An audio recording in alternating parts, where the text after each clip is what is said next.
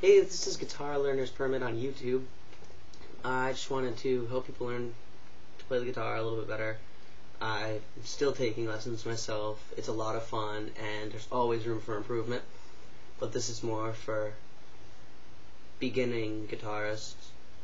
It's like your learner's permit for learning to drive. I just wanted to introduce myself and some of my equipment. Some of the stuff that I don't have with me right now are I have two amplifiers, one of which is actually underneath my computer. I will put the camera on it. I don't know if you'll be able to see it though because it's dark.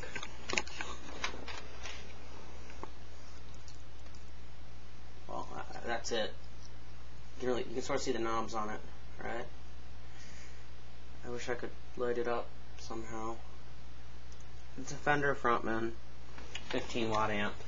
Nothing fancy, but it's the first amp I ever had, and I love it very much.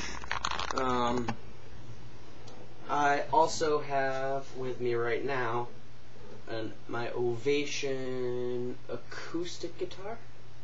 It's actually an acoustic electric. There's the amp jack. Hello.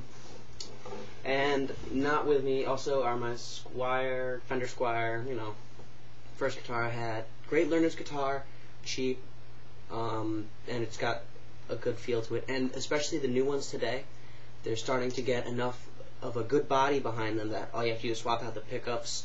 So you put maybe $100 into the guitar and $100 into the amp, and then maybe $200 into the pickups, spend $300 instead of $700 buying like a real Strat, which is what I'm planning on buying next. I also have an Epiphone Les Paul, which is in my basement right now, and a Vox 30-watt Valvetronics amp.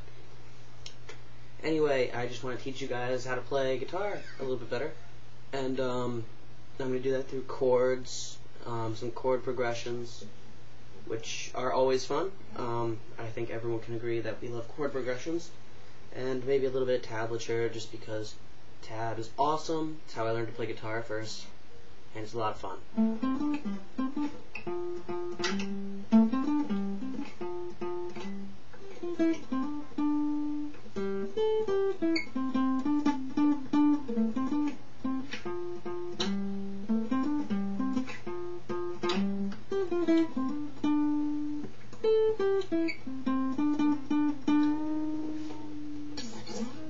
And yeah, I was just fooling around there.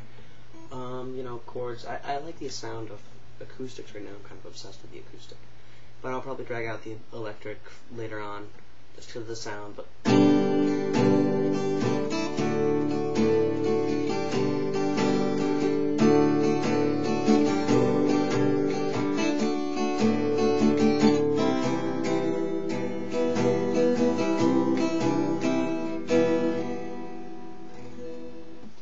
one of my favorite chords is the E minor chord because it's such a dark, creepy sound.